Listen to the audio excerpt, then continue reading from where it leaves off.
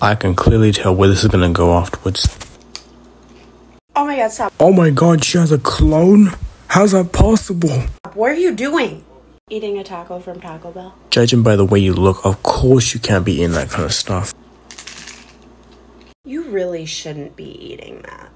I shouldn't fuel my body because why? This has nothing to do with filling your body up, okay? This has something to do with what you're doing to yourself, okay?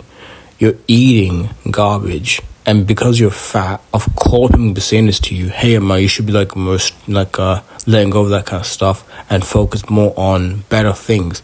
But instead, you decide to make a TikTok video about, hey, I just want to find some acceptance because of the way I am at the moment. This isn't about love, okay? This is about how you're putting your body through a lot of problems at the moment. People are ignoring this, you know? They're ignoring this kind of reality, and it sucks a lot, you know? It's just not good for your health. Okay, so what? You see all these other thin people eating the exact... Oh my god, she's playing this victim mentality where there's skinny people out there that are mostly not targeted, but whenever there's a fat person, they're targeted. She's playing this mentality where I'm just targeted because of the way I look. But you know, it's not just that. You're destroying your own body here. Of course people will be saying this kind of stuff to you. Same thing I am, yet you're targeting me?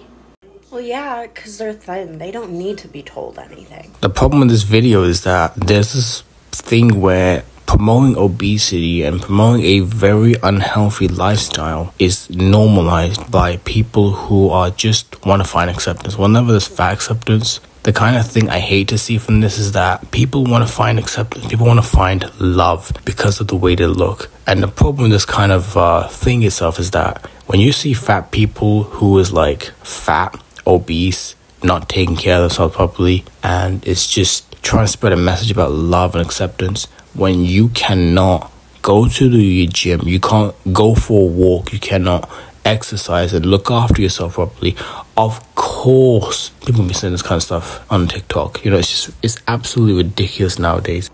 Oh, so I see. You're just fat phobic. And you know, there's so much wrong with this video itself. You're trying to spread a message about, hey, I just want to find some acceptance, you know. I just want to find some love. But whenever you're really fat, whenever you're trying to spread a message about how eating a lot of junk, when you have type 2 diabetes, when you have high blood pressure, when you have high cholesterol, and you're eating literal shit, of course people can be saying this kind of stuff to you, of course. But instead of complaining and make a TikTok video about, hey, I can eat what the hell I want, how about you better yourself and go to a gym, go for a walk, and just change your eating habit? Simple as that. Anytime a fat person is happy living, you don't want them to be. Whenever it comes to happiness itself, you can enjoy yourself. You can love yourself for the things you want. But when it comes to your health and stuff, of course there'll be restrictions, alright? There will be things where you have to restrict yourself on the things that you shouldn't be eating, alright? Like pizzas, like chips, burgers. Name anything you want, alright? At the end of the day, whenever you're fat and whenever you're actually obese,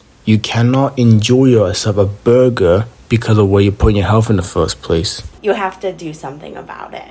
You just have to, right? Yeah, well, guess what? I don't give a fuck. I'm gonna eat my taco. Whenever it comes to stuff like this, whenever you're seeing a fat person eating a burger, eating chips and stuff like that, people are gonna say this to you. You shouldn't be eating that kind of stuff. And you go, hey, I don't give a shit. I can enjoy myself whatever the hell I want. And yeah, I agree, you can enjoy yourself, but when you're really fat, whenever you're obese, and you're playing this victim mentality where you want to find acceptance, you want to find love because of the way you are. But honestly, the problem with this advice is that when you're fat, when you're obese, and when you have type 2 diabetes, there will be a lot of concerns for you, right, in the end, right? And whenever you say to yourself that doctors are fat phobic, this and that, there's so many things wrong with this video anyway, you know. People can be saying to themselves that doctors are fat phobic, going to the gym is fat phobic, this and that.